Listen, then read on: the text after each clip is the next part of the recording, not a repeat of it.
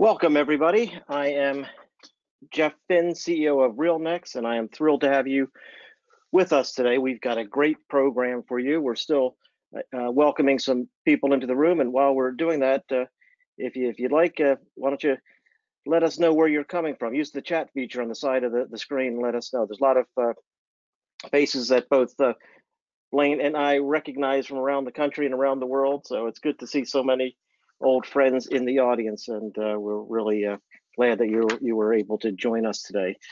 We've got, I think, an outstanding program for you to cover what is a topic that is, I think, dear to everyone's heart here. It's thriving.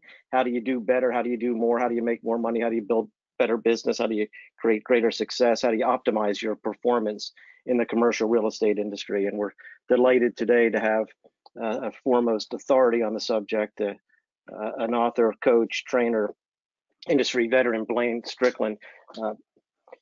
Blaine is a 40-year veteran of the commercial real estate industry. He's been a leader in national companies. He's built his own companies. He's been a producer, manager, consultant, coach, and instructor, and he's both invested in property, raising capital, both on the debt and equity side, and always looked to improve the practice, sort of sharpen the saw and figure out new ways, better ways to professionalize himself and to serve the industry. He's highly qualified as an undergraduate and graduate from urban economics and real estate from the University of Florida, CCIM designee since 1987, senior instructor for CCIM, and an adjunct professor from the University of Florida, UNC Chapel Hill, Rollins, and the University of Central Florida. And what we're here to talk about today is one of his latest ventures, which is an author. He's now author of the award-winning Thrive 10 Prescriptions for Exceptional Performance as a Commercial Real Estate Agent. It's going to help you become a dominant force in your market, build yourself, build your team, build your company. Blaine, we're thrilled to have you with us, and welcome. Thank you, Jeff. It's a pleasure to be with you. I'm a big fan of the RealNex products, and it's just really a delight to be able to collaborate with you. Well, you know, as I talked about in the introduction, you've done so many different things and had such a successful career. What led you to become an author? What was the passion there, and what can you tell us about Thrive? Well, I have had a multifaceted career. After I graduated from the University of Florida back in the caveman days, as I say, I went straight into commercial real estate, and I've always done that. So my career now spans 40 years. And the last maybe decade or so, I've focused on coaching and consulting. As a result of the interactions I have with various clients, I began to discover that they frequently mentioned the same pains, if you will. And it was really my writing coach that helped me focus in on this idea of prescriptions. Of all the words in the title, the word prescriptions is sort of the linking word. When I discovered that I was frequently confronted with these similar pains from top producers, I began to think about those remedies that I frequently was involved with as we tried to resolve those pains. And so that was the idea of prescriptions. So the book really called out to me. These were ideas that I had been trafficking in for some time, and the book was just an opportunity to assemble them all in one place. Well, it's interesting. I know that in the foreword, in the testimonials, people like Jerry Anderson, Rod Sanamassimo, other noted trainers and authorities in the industry have had high accolades for the book. Obviously, you've got a lot of ground to cover, so with endorsements like that, and I've read it and taken it all in as well. It's just packed with valuable content and tremendous takeaways for the audience today. So maybe let's dive in and think about a little bit, if you could, who is it for primarily? I know you've done coaching at both the company owner, manager level, as well as agents, but maybe if you could give a little bit of profile of who would get the most out of it, and maybe go through a little bit of what types of value people can expect to gain, and can we share with them today some of the golden nuggets that you found in your research? Well, the book is only 100 pages long. If you held it in your hands, it's a relatively small book, But That's what I could read. So it worked out. Perfect. but the reason for that is because it's very highly focused. As I say in the introduction to the book, I wrote it specifically for producers that are already in motion. It does not tell a newbie how to get started. It's not that I don't believe in newbies or want them to get off to a bad start. There are many resources for them. This book was for producers that are in the chair, trying to make it happen and trying to accelerate. And so all of these prescriptions, if you will, are oriented toward helping a producing salesperson accelerate. Sometimes that means do better in what they're already doing. Sometimes it means resolving some kind of obstacle that is keeping them from reaching their full potential. Now, there is, I think, an eye toward the managers. In today's world, as you know, many managers, if you will, are player coaches. So they are trying to manage the office as well as produce themselves. In fact, most of them would tell you that they earn the majority of their income from production. So definitely the managers are included, but just to make sure they're included, I incorporated in one of the 3 appendices a special note to them. So it really is for top performers or people that want to be top performers and their managers. And you talked about this pain diagnosis prescription framework. Where did that come from, and how do you maybe just talk about the main pain points that you found, and what the I guess the medicine that you have to take to try to overcome, and some of the times the reluctance and the challenge to take medicine and to do what you have to do to overcome the problem. Well, with this slide that you're showing now, that every chapter has those 4 parts. And so again, because the book is highly focused, what I wanted to ensure was that if a reader took on a specific chapter, they could navigate through the chapter very quickly. And then if they took in more chapters, they would begin to get the cadence of the book. So that's why I decided to use the same format over and over. Every chapter, each of the big 10 chapters works the same way. The reason that I selected these 4 parts is because I found that if I could start with an anecdote in which I described a situation that I had been in other words, I was inviting the reader to join the story of someone else that I had interacted with, then they could relate to that story. They could see themselves in that situation or feel that pain, if you will. So the first section, the pain, is really just describing it, or at least inviting the reader to join in that conversation. The diagnosis is where I really try to explain why that pain exists. The reason you're feeling this problem because this piece is broken, or this is unresolved, or this was done inefficiently or incompletely. And then the prescription portion of the chapter is where I try to give a very specific remedy. And I think a lot of people I think that has resonated with a lot of the readers. They recognize the experience of the people that I deal with and my own experience in that part of the chapter. They realize that this is very specific, very usable, very practical information. And then the final piece is the one more thing is my opportunity to help them get some perspective. Sometimes they may say, well, I couldn't do that. Or that may work for him, but it doesn't work for me. Or I tried that. And so what I try to do in that last piece is give them a final nudge, a final nugget of encouragement. Perfect. So let's start to dig in a little bit into some of the primary areas of coverage. And one of the main ones in your first chapter is on prospecting. And as you know, the RealNex CRM is an incredible tool to enable agents and companies to manage their prospect list. And sometimes we find companies have 40,000, 50,000 names and companies and profiles, and that they are in some cases managed well with lots of great information so that you can remember who you talk to about what, when you talk to them, what they're looking for, and all the information so that you can segment, parse, and follow up effectively. But you really talk about, as an individual agent, the need to focus in and become the brand for a targeted audience within that group. How do you become top of mind to a specific segment of the broader audience that you're going after? Well, there's a couple of different things happening in this chapter. As you were scrolling through the chapter titles, you'll remember that the title of chapter 1 is something to the effect is prospecting is no fun and I'm already too busy. And so I discovered that many top agents really do very little pure prospecting, pure outward bound marketing, if you will, other than just simple email blasts and uh, social media posts and things like that, not really person-to-person connecting. So what I tried to do in this chapter was connect a concept that is very popular in today's MBA programs, this idea of top-of-mind marketing.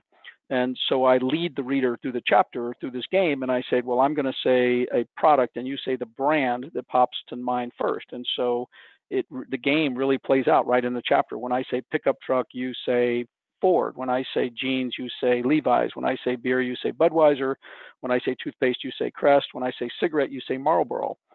And so that is evidence of top of mind marketing. And so if you were getting a degree in marketing, you would be trying to think about how do we bring that brand equity to bear where people would say our name first.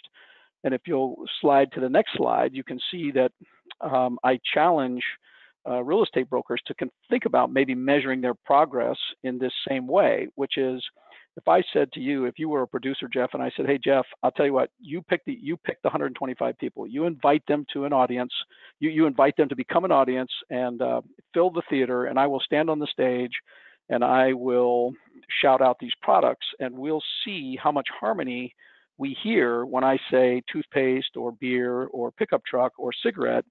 But what would happen, Jeff, if I shouted out trusted real estate advisor? How many people would name you first? Or how many people would even name you in the first 5? And so what I discovered is that when it's a lot of agents effectively said to me, like, well, when you put it that way, not all that many.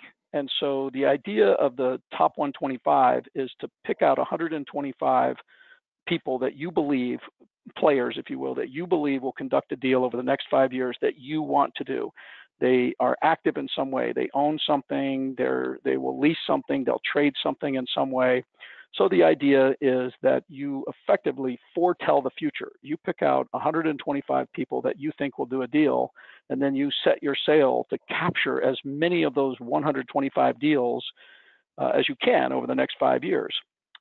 Wouldn't it be great if we could predict that carefully or that accurately? And the idea is that in order for people to name you first, for you to be top of mind, you have to, in my opinion, make 4 high quality touches on that person per year. 4 times you have to have an interaction with that person in which something meaningful happens. So that is not an email blast. That's rarely a text message. It means that there's been true interaction. So it works like this. The math works like this, which is that if you have 125 people and you're going to touch each of them once per quarter, and you think about a quarter as being 13 weeks long, you eliminate 1 week for vacation and holiday. That leaves you with 12 weeks. 12 weeks times 5 work days is 60 work days in a quarter. 125 people that you have to touch over 60 days means that you have to touch 2 people per day. So back to the title, what I'm offering to these busy, productive producers is, hey, how about this for a prospecting system? Let's pick the people out in advance, and then let's say to ourselves, yeah, I can do 2 per day. I can find a place in my schedule to reach out and touch 2 people in a meaningful way per day. And as you do that, what you think about is that you are making a deposit in the top of mind bank.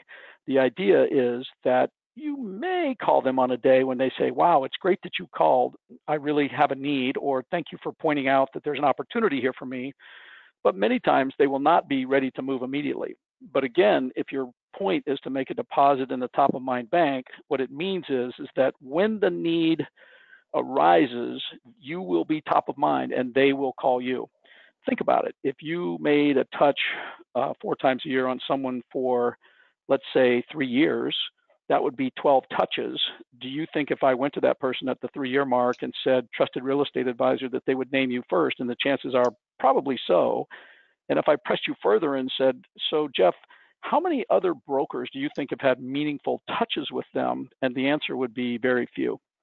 So this has been a very powerful tool for top brokers. All of the top brokers, and by the way, there are a couple that I can see that are on this webinar, are users of this system, and it has been extremely effective because it creates a very finite target for them. They can get it done, and then their results are very, very powerful. Well, yeah, clearly, the real estate industry, everyone talks about it as a relationship business, and there's an art, and people need to build great relationships and do what they do, but there's a science to it as well, and that's, I think, what you're talking about. There's a real methodology, and you have to do the blocking and tackling and the fundamental work to build those relationships, maintain them, and and do it consistently and with a process and a flow to it. Yeah. And one of the things that you also talk about is workflow and process and project management, and how people build buildings, and you think of that, okay, that's, you know, architecture and science, but you relate it to real estate and selling relationships and building relationships in a similar way. We have inside of RealNex a timeline, a time management tool, which allows you to build workflows so that every time you get a listing, or every time you meet someone at a networking event, or every time you sign a lease, you can program in the 20 or 30 or however many different things that you need to do and when you need to do them, because you can't remember it all. It's too much. There's so many pieces of a project, and for a process to be optimized.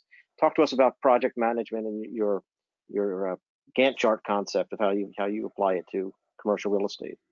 Yeah, after the Great Recession, we've now sort of enjoyed the Great Recovery, and so many brokers are having their best years ever, and now they're 3, 4, 5 years into that path. And what I often see as I wander the country is that the ability of these really top producers, their ability to get the business is stronger than their ability to execute the business. In other words, they have 5, 10, 15 assignments, but the strain comes when they can't execute clearly and efficiently on all of those assignments.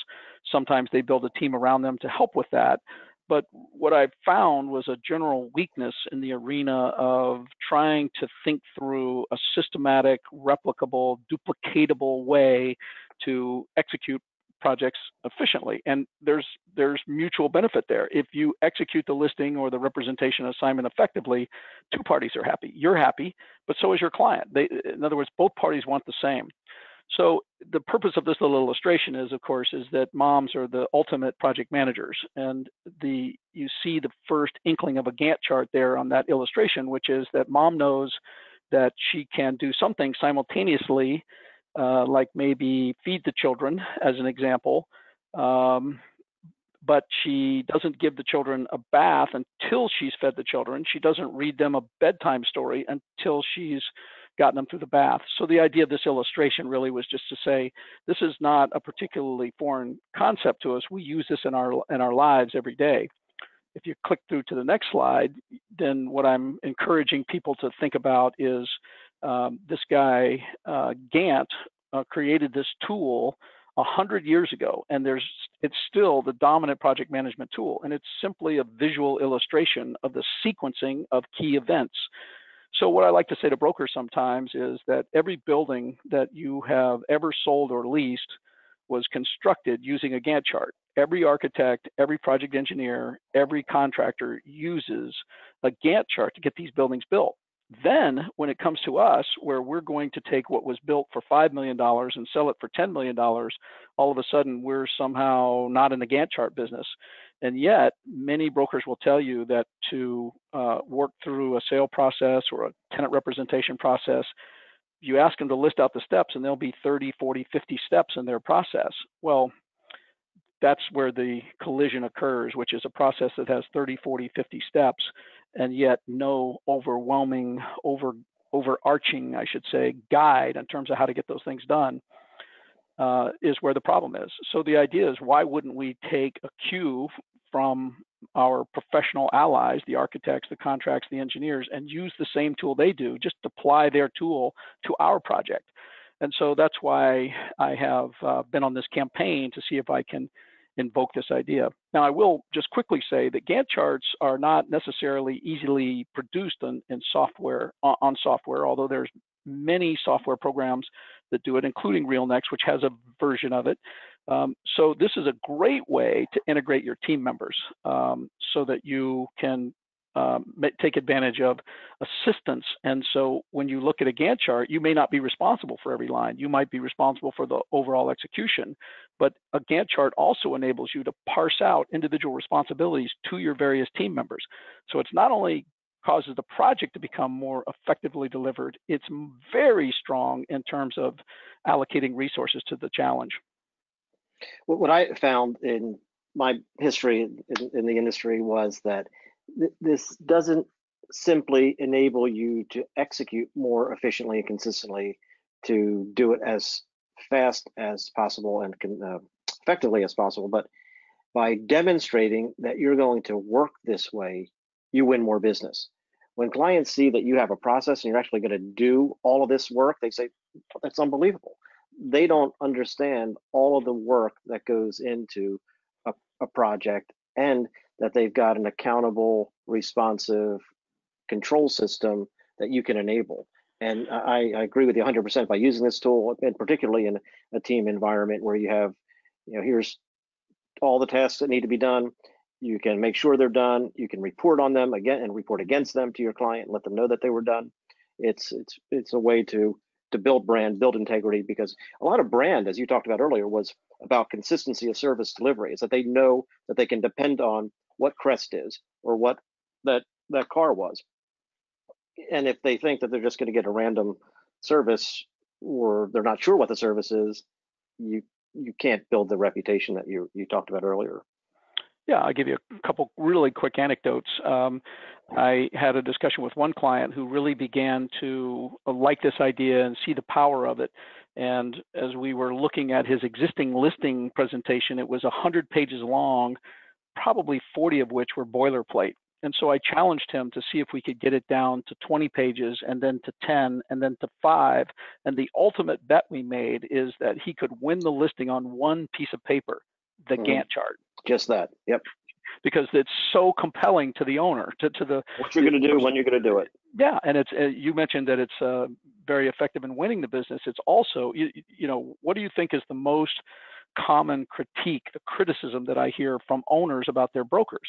And it's that I don't hear from the guy. Well, what this does is it organizes the reporting process. In other words, on this chart, you could say, look, if we talk on June 22nd, we're going to be talking about the roof. And if we're not talking about the roof, the project is something's gone wrong. So it really focuses everybody in on the accomplishment of the task. And in the analogy, this is for the architecture, but look at, what are the marketing steps? What are the tour steps? What are the inspection steps? What are the contracting steps? All of the different parts of the process that need to apply. Yeah. You can build the same exact workflow for a transaction. Now, we need to move on. There's just so much here. We could dive deep into each one of these subjects. I want to make sure we cover a few of the highlights and make sure people get as much value as they can. Getting in front of an audience is an incredible way to build your reputation and to demonstrate your expertise. And you call it the power to convene, and particularly in front of trade organizations. How do you get people? Is that for everybody? Is it just for some people? Do you really have to have this dynamic speaking ability? Can everybody on the call here take advantage of the power to convene? Well, the idea of the power to convene, by the way, and the reason there's a picture of Congress on the slide here is because it's actually in the United States Constitution. It gives the president the power to convene the Congress if he or she needs a decision to be made.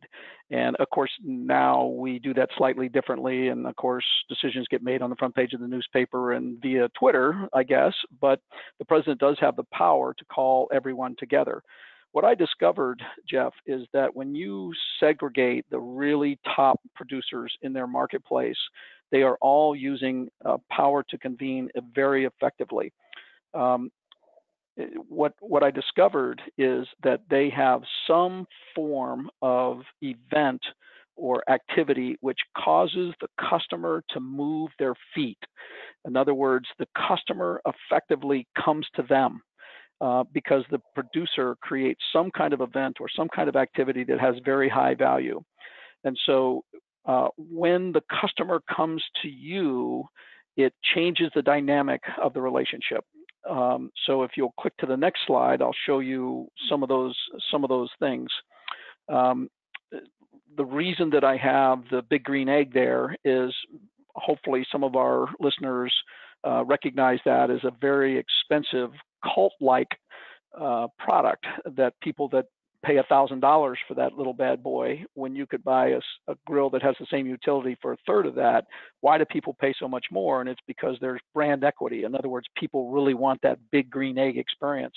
Well, top producers have mimicked that same experience.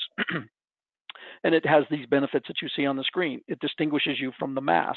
I was at I made a presentation on this topic to a trade organization, and because I have the ability to poll the audience, I asked them, how many of you over the last month have been face-to-face with a client? And it was a very small percentage. Then I asked, how many of you have put on a special event for a client over the past year? Again, a very small percentage. And by small, I mean like 10%.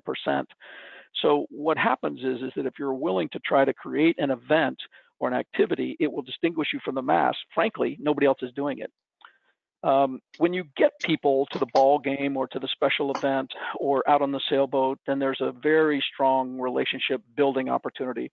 It's a very valuable learning experience because they will end up saying things to you that you can't learn any other way. They may say, hey, I was talking to my neighbor, 2 doors down where my office building is, and he was telling me this or that. And you could prospect for 100 years and never learn that. So because they get relaxed, they begin to share things with you. When you do these fun things and you spend a little time, a lot of times you end up talking about kids and dogs and spouses, and that changes the relationship. One agent told me that he absolutely believes in the activity that he has created. And what's happened to him through the years is that he has morphed in the eyes of the people that he does business with from broker, meaning I get paid to transact a service, to advisor, meaning that they call and ask, what do you think I should do, to friend.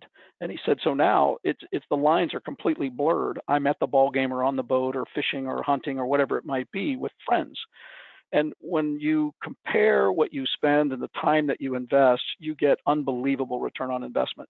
So I'm a big fan of thinking about how am I using my power to convene? How can I create brand equity? How can I call my posse, my tribe together?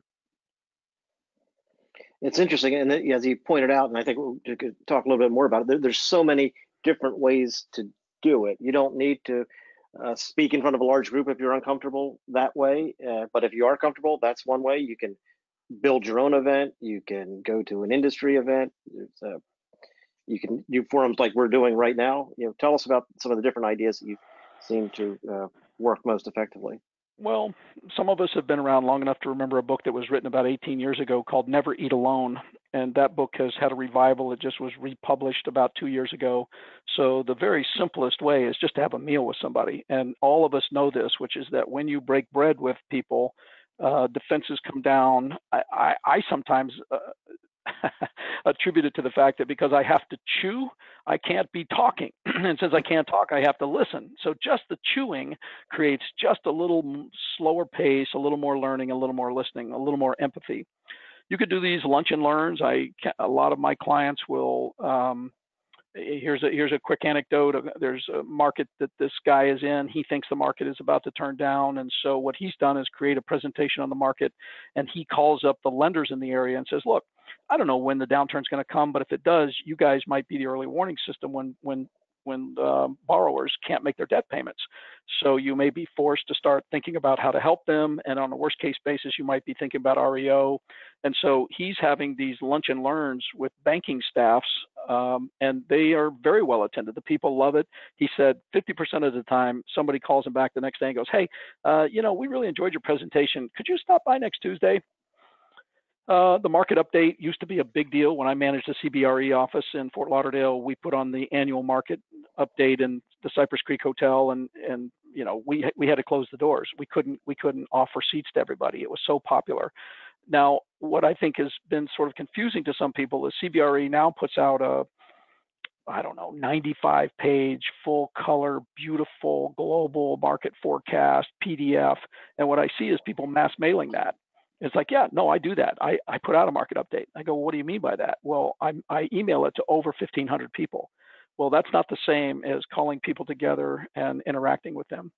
Webinars like this, I've put on several myself. The software enables anyone really to put on a webinar or a podcast. Roundtable.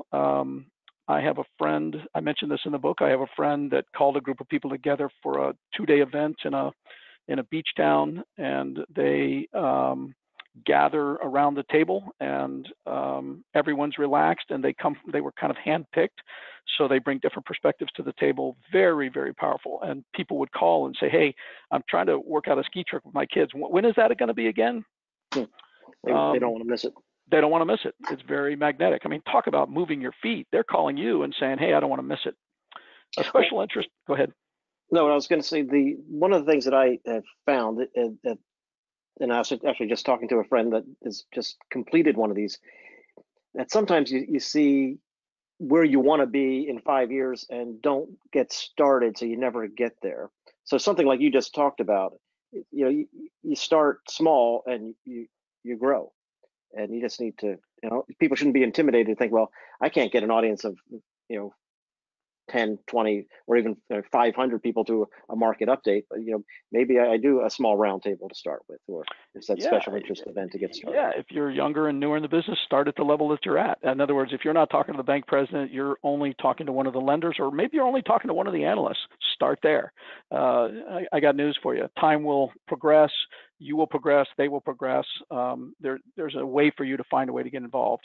But the easiest two are the next ones, where you have a special interest event or a trade organization event. A special interest event might be try to get yourself in line to speak at a commercial real estate forum. I'm very involved with the CCIM program, and I can't tell you how often I see young people get their designation and then continue on to move into leadership. And so as a result, all of a sudden they're the president of their district, which has 30 or 40 or 50 people. They get quoted in the newspaper. They get invited to be panelists on other trade organizations, et cetera. The final one is just to give you an idea that the trade organization event may not even be in your arena. I worked with a client in Washington who did a tremendous amount of work with medical professionals, particularly dental professionals. He made a few appearances there, but he struck gold when he started going to the annual convention of the CPAs and then started talking about real estate. Every CPA wanted to come to the real estate concurrent session and hear what was going on in real estate, or maybe specifically hear about how their clients could start to use certain methodologies or legal entities to accomplish certain functions. And what he said he learned, what he didn't realize, was how dependent the dentists are on their CPAs for very specific guidance, including their cash register systems. And so I would just encourage you to scour the opportunities that are out there. Well, that also plays to this point of specialization and needing to not be a generalist, because if you're a biotech person or a logistics person, it's great to speak at a real estate conference, but if you can speak at a biotech conference or participate there, you're going to demonstrate both your commitment to their industry and your expertise in a different way to a totally different audience. Yeah, the other thing, of course, is that in effect, what you're doing is allowing someone else to serve as your administrative assistant and assemble these 100, 200, 300 people for you, and then you just show up. You don't even have to use your own team to create the event.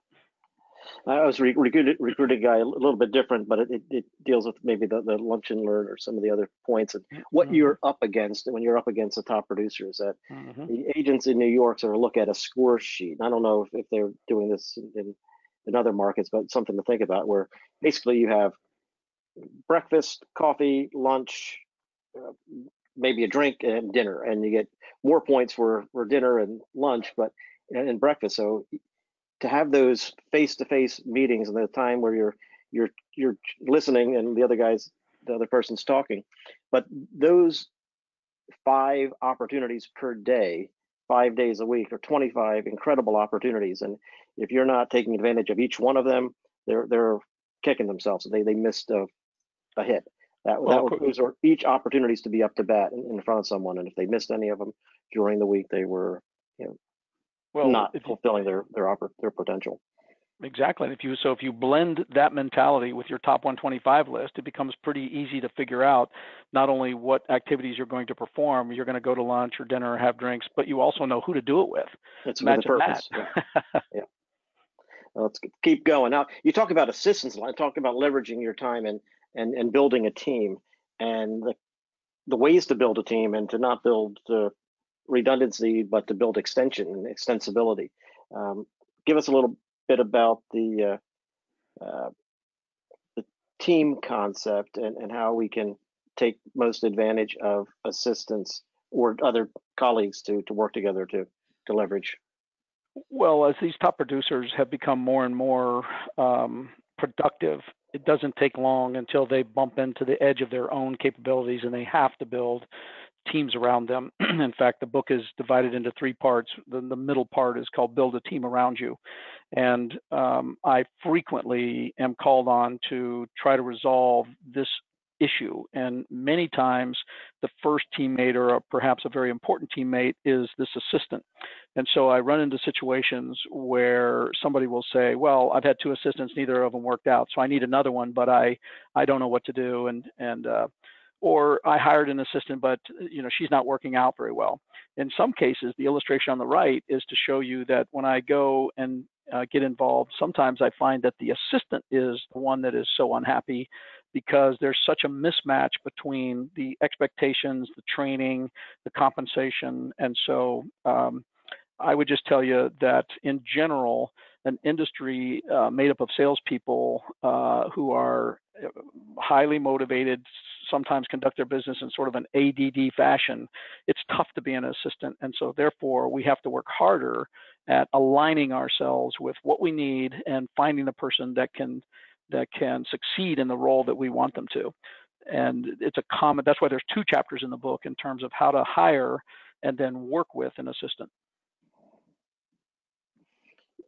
When you think about the types of people that you talk about the ADD person, that's sort of the dynamic driven salesperson, and how they would collaborate. Should they find another person like themselves, or a polar opposite? And how do you do that and make sure that if they are different and give you the other side of yourself, of a team, how do you work together? How do you bridge that? Well, I wouldn't say there's a standard formula.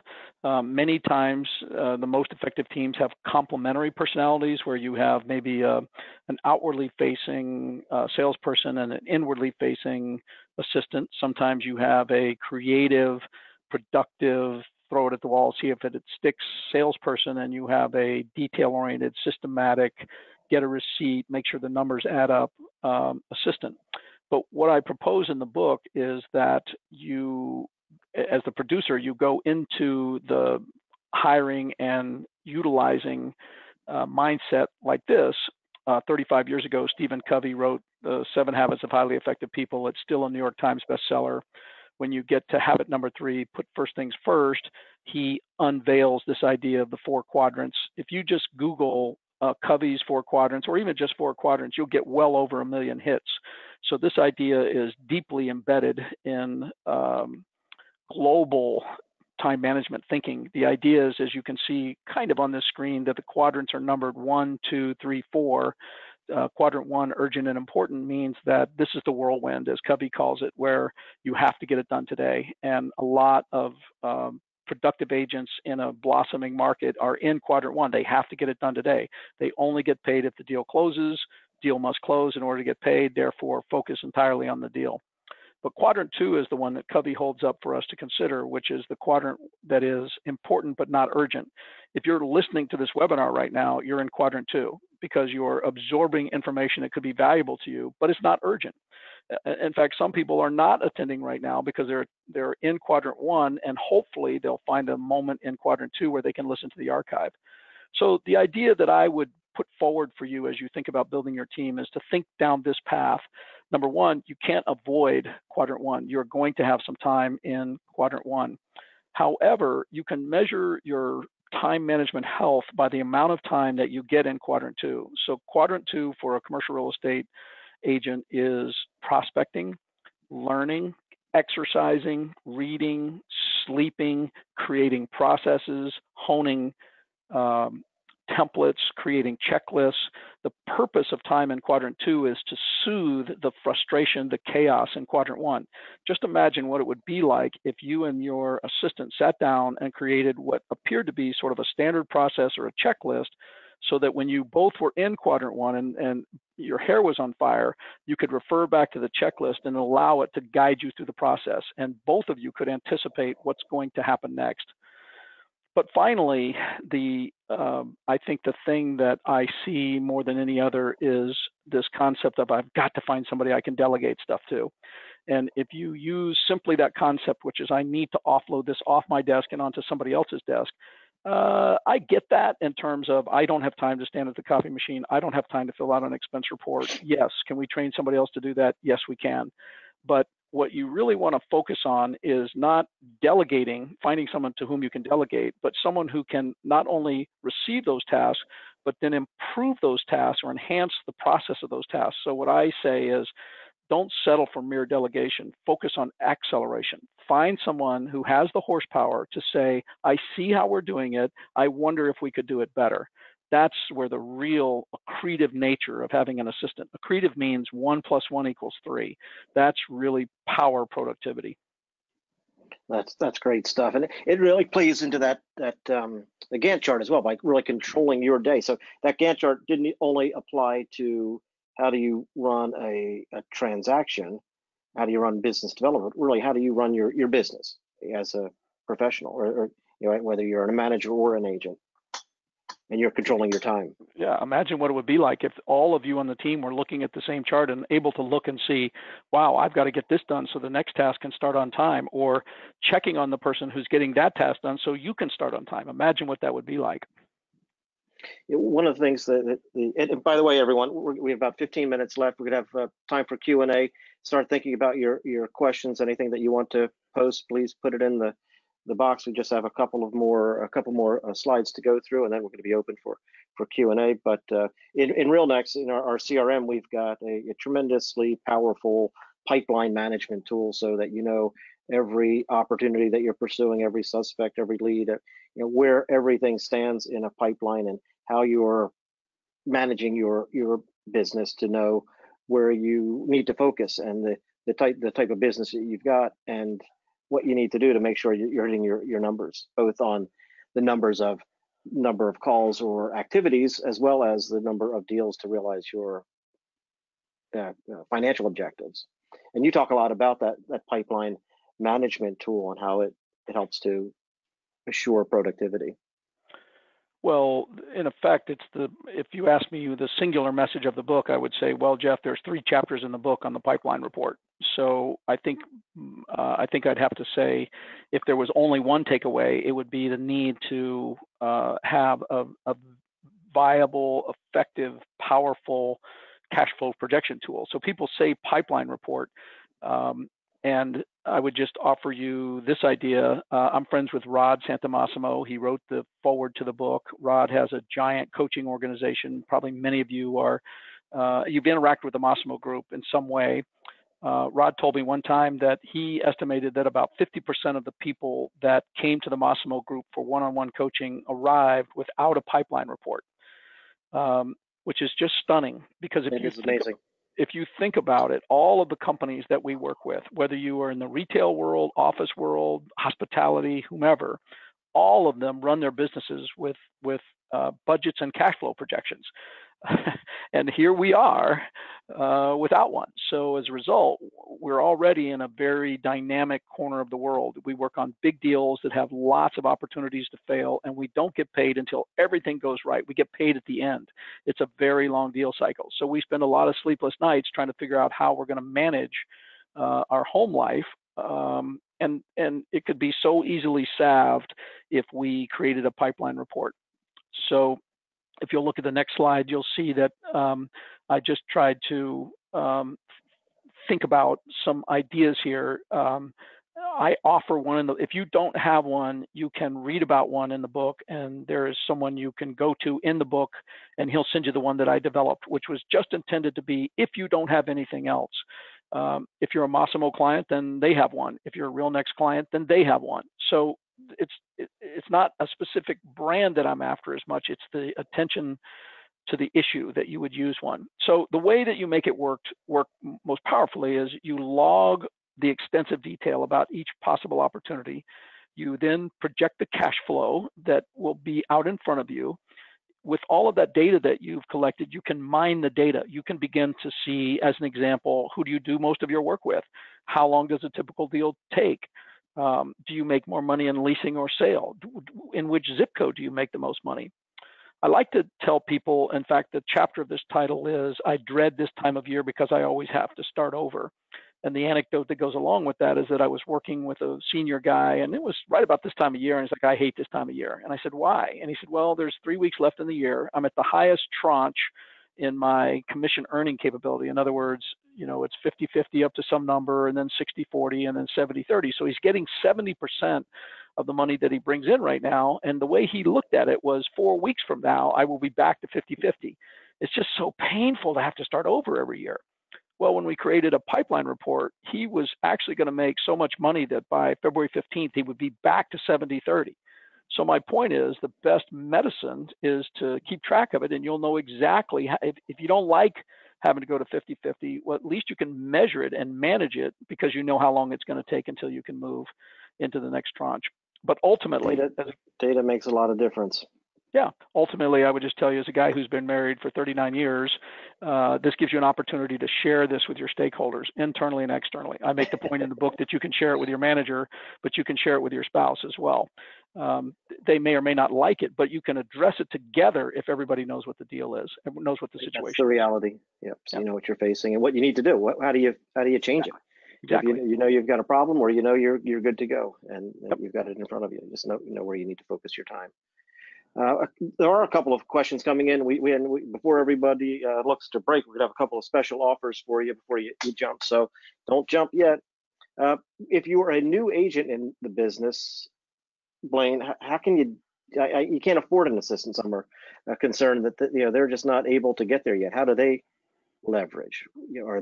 Are virtual assistants good ideas? Or is there other ways to collaborate? How would you recommend a young agent make it what I often recommend, and in the book, by the way, there are one of the appendices has a collection of books that I think you should read, and I frequently point people to the E-Myth Revisited, another 35-year-old book. And in that book, the author, Michael Gerber, says, look, here's how you start a business. On day one, you create an org chart for how the business should look when it is running at full speed. You create that org chart, and you put your name in every box. On day two, you come in, you pick a box, and you start working to get your name out of that box. And so what I would tell the youngest players that are on the here on the webinar with us is that, think big, envision big, and then work toward a very specific outcome in the future. That would be your best bet, as opposed to just running headlong like everyone around you. It's like fire drill. And so what you must do is gather yourself and step out of the fray for a moment and envision where you want to go. What you see here on this screen, if you want me to just keep going quickly, Jeff, is that the book is available in 3 different formats. It sells normally for $25 as a hardcover. There's an offer right now to get the book for 30% off at Amazon. Perfect. So you just need that special offer code. Yeah, which is CRE Holiday. It's all caps. Just type it in the promo code. It'll take it right off. And then you're not resting. Looks like you've got something more to come, and coming quickly. I am really, really excited about book number 2. The first book is called Thrive. The second book is called Adapt. Thrive sort of looks at where we are. Adapt looks at where we'll go. And so in Thrive, I identify 9 forces that I think are going to bring disruption to the commercial brokerage industry. And by disruption, I mean specific to our industry, not, hey, technology is going to change things. So I'm really excited about it. I'm right at the doorstep of going through the publishing process. It'll be ready in March 2020. I've had many beta readers. A couple are on this call right now. and I've gotten great feedback. I'm very excited about this. Well, so are we. We're looking forward to it, and I think you promised, and I hope I can hold you to it, that in March or April, right around the publication date, you'll be back with us to share your findings and your work and your recommendations based on the new book. Absolutely. A part of the work that I did to write this book was conduct focus groups. So I've already started building the audience. And so I finally was able to sort of stop myself and gather all this information together and get it in one volume. And as you can see, it's sort of the sister volume to Thrive. And I would love to come back and share it with our listeners. That would be awesome. We look forward to it. And we are still open for questions. We have a couple minutes left, but it looks like, let's see, can we pre-order the book? That's a good thing. And you've got a fan club out there growing. So well done, Blaine. Appreciate that. Appreciate your support, Austin, and the rest of the group. There's so many of you out there that are good to be joining us, and don't leave yet. We've got another special offer for you from RealNex. So we want to thank you for joining. We want to thank you for your loyalty, as whether you're an existing customer or potentially a new customer. If you're a potential new customer, sign up by the end of the year for the RealNex suite, and we'll give you a free month. And we also have a e-marketing campaign tool for your listing marketing to our national database of over 100,000 prospects. So we'll give you a free national Real Blast, we call it, and a free month with your annual subscription. And if you're already a subscriber, which many of you are, then we'll give you a buy one, get one with a Real Blast. So if you purchase by the end of the year, we'll give you a free Real Blast campaign to send out your listings to the RealNex community. Just use Thrive 2020 as your coupon code when you order. We've got a website set up to go to and fill out a form, and we'll have somebody call you, or use the phone number on the bottom of the screen, and or on our website, and you can talk to a salesperson and they can help you get started. So we really appreciate your time, Blaine. Great stuff. We appreciate everyone in the audience. For those of you that might have some friends that want to learn more about Thrive, we're going to send out a recording link with highlight reel and the full access to the session, so that you can review it and share it. And for those that weren't able to make the session, which some weren't, we'll send it out to them as well. So we'll keep you posted on future RealNex webinar events, and certainly the upcoming Adapt session that we'll have, and we'll get Blaine back here to share more of his insights with us. So thanks again, everyone. Thanks, Blaine. We appreciate it, and hope you all have very, very happy holidays and a great new year. Thanks, Jeff. It was really great to be with you and to collaborate. I appreciate it very much. You bet. We'll talk to you soon. Bye-bye.